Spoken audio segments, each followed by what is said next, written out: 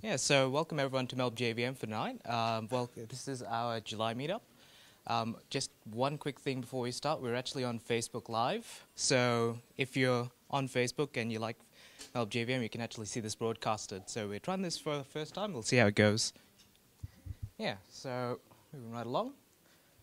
I'd start with a special thanks to ThoughtWorks. They have done pretty much all the things, as well as catering for us tonight, as well as lending us their very awesome offices. So big thanks to ThoughtWorks.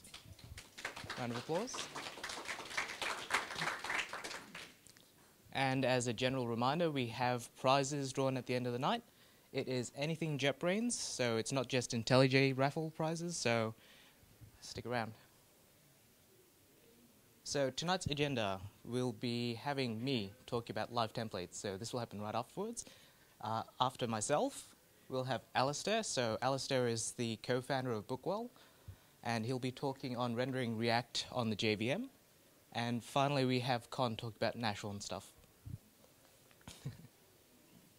So moving on to the news, anyone going to the JVM Language Summit? It's going to be in Oracle Santa Clara around August this year. So no one, I guess, but they have their agenda, so if anyone's interested, you can grab it at that link. This is the sort of gem section. They have a gamified Java 9 hackathon. It's a sort of GitHub thing, so you can check it out, try it out, and try and build it. It's a really cool intro. I haven't had a chance to try it out yet, but it looks pretty cool. In terms of our releases, we've got JDK 9 build 124. It's got a bunch of bug fixes as usual, and it's carrying on. There is also yet another JVM language called Golo. So it's worth checking out if you're interested in other JVM languages, given we've got the JVM Language Summit going on. Eclipse have got stream collectors. ByteMonkey is also another really cool release. So who's heard of Chaos Monkey or Chaos Kong or Chaos Gorilla AWS? So this is the JVM bytecode equivalent of it, so it will randomly simulate failures. It's on GitHub, and you can check it out. It's pretty cool.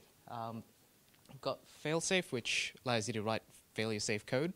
You can do retries. It's written pretty nicely. It works with streams. It's really cool, too. Also Spock Genesis. And who remembers our talk on Neo4j from a couple meetups ago? Yeah, a couple of you. So they've got an official release of a JDBC driver now. So it's worth checking out if you're using it, as well as integrating it with Java applications. So that should be pretty cool. Couple of nice blogs and tutorials.